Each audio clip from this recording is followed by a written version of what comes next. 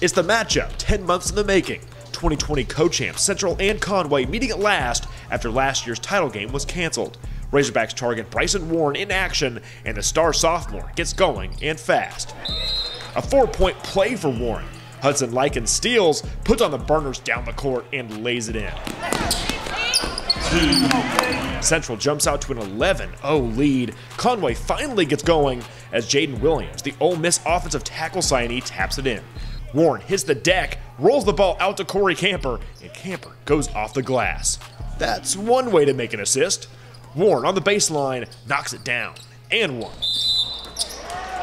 Warren drives, dishes, Likens from downtown is good. And how about some slam action? Corey Camper steals, he's on transition, finding his man, Kyler Hudson.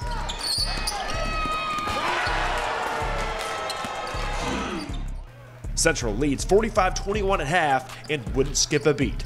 Warren launches from three land, nothing but net. And these Tigers just weren't missing from beyond the arc. Camper from three, good.